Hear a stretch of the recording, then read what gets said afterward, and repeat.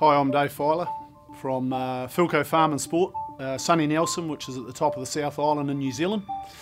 We've been a Yamaha dealer for 26 years now, since I started the dealership. My role as dealer principal, I believe, is in future planning and future investment. So we've grown the company from one person when I started, which was me, to now we have 17 full-time staff, 10 involved with our service department. And training, being here at the training today is just totally invaluable for me.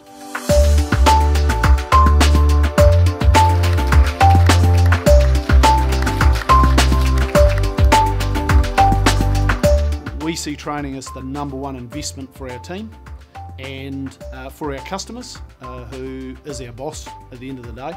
So for me to be here with Jeremy, who is qualified twice before, this is the third visit he's had here, I see as a huge honour because of our involvement with Yamaha for such a long period of time. We are the only Yamaha Platinum dealer in New Zealand, and we hold that very high on our ranking, and we believe that because the Platinum dealership is all about service and service to the customer, there's dozens and dozens of things that you've got to qualify to be a Platinum dealer. It's not just, hey, sell the most bikes, because that's not always the case. It's right from service department, especially service, parts supply, all those things.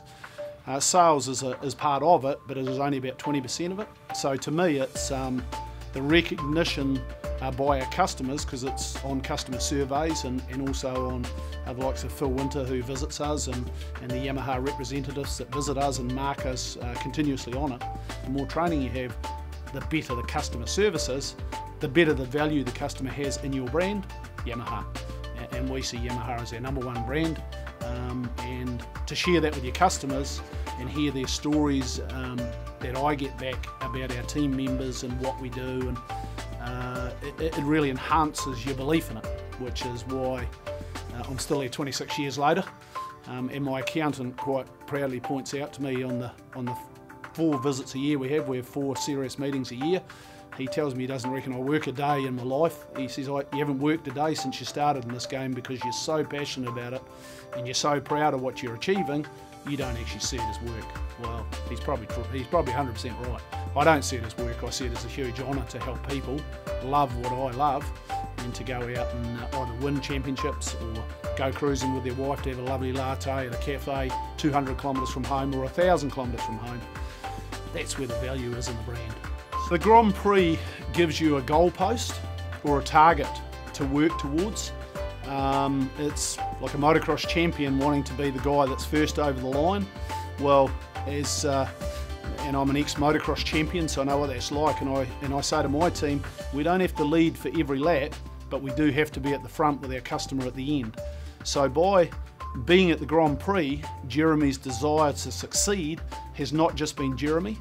Our whole staff of 7 techs in the workshop, and our service manager and our parts guys have all been working with Jeremy, so that we've been throwing things at him and he's been helping and he's been training with it. But it's a whole team effort, and Jeremy being here is like a pinnacle of what we're trying to achieve at work, which is give valued service. This is a Tech GP. This is like Valentino Rossi riding up to the start line and wanting to win. There is no second place, there's wanting to be the best. So striving to give the best service comes from having the best technicians, because with motorcyclists, we don't just ride motorcycles, we love, breathe, eat, sleep. That's what a motorcyclist is, which is why if 2 motorcycles pulled up in a car park out here and there's 50 cars, the 50 car people would get out and walk to the restaurant. The 2 motorcyclists would spot each other and walk across and go, hey, how are you? Where you come from? What's happening? How's your bike going? Wow, where'd you get that? Because they're motorcyclists. And it doesn't matter whether you're a lawyer, accountant, tree trimmer, an apprentice mechanic, you all talk about it because you live and breathe it. That's the difference with the motorcyclist.